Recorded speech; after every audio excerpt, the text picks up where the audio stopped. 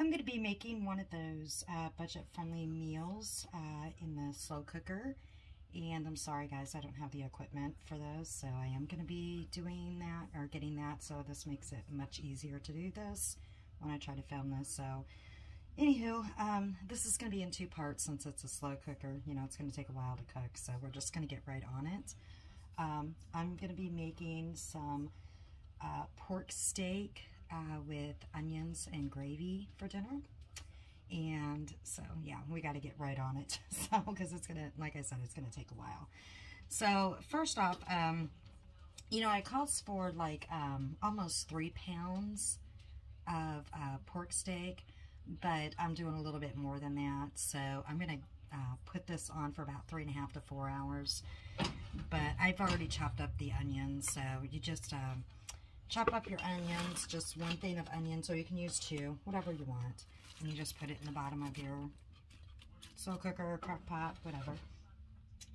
And then you take your pork steak and you just lay it on top. Like I have, I bought 2 packages, and it comes, it says about almost 3 pounds. And I think mine is close to like 4.5, so maybe an extra pound, no big deal. So I think there's like, what, 6 of these total? Let me count. I know this sounds funny, but I do have a reason to my madness. 1, 2, 3, 4.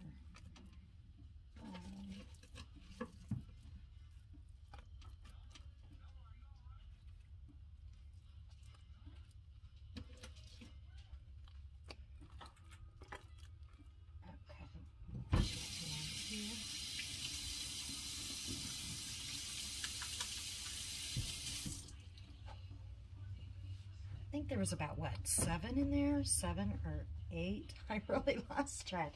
I'm going to say 7. I think there was 7 in there. Maybe 8, but we're just going to say 7 altogether.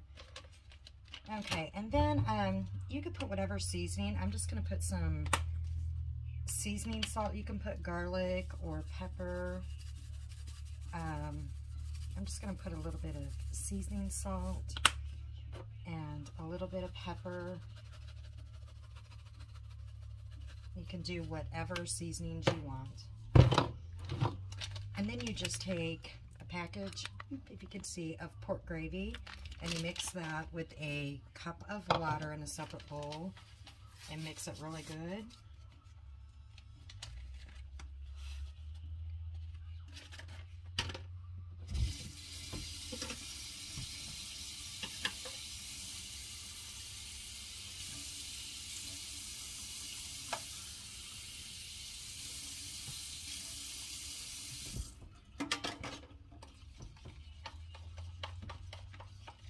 No, I'm doing this off camera. Like I said, I wasn't prepared to do a short video here on this.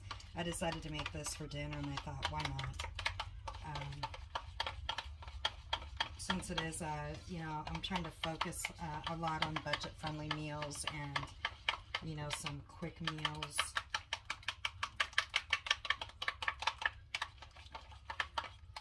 And you really do not even have to mix it up. There's going to be, you know, still some little chunkies in there.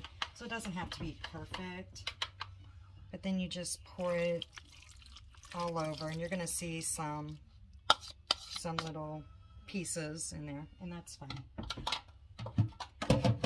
And then you just get a can of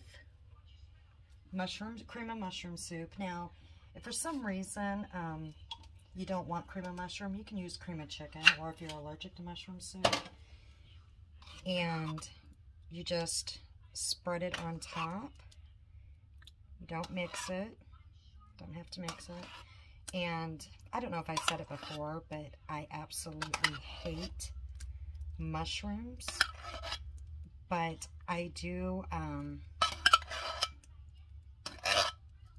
I do use a lot of mushrooms, cream and mushroom soup when I make different meals. Now, I do have more meat in here. I'm just going to spread it.